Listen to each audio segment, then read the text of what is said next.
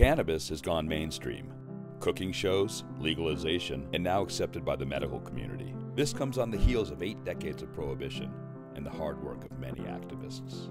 Harvard's Dr. Lester Grinspoon first brought this topic to the mainstream with his book, Marijuana Reconsidered. Grinspoon started his research in 1967, as he initially set off to write an anti-marijuana book.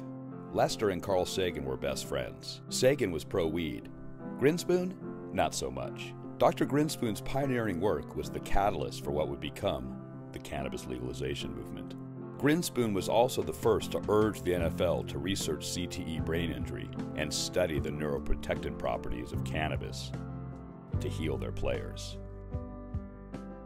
Happy 90th birthday, Dr. Grinspoon. Thank you for all you have done for the cannabis plant and the people who need it.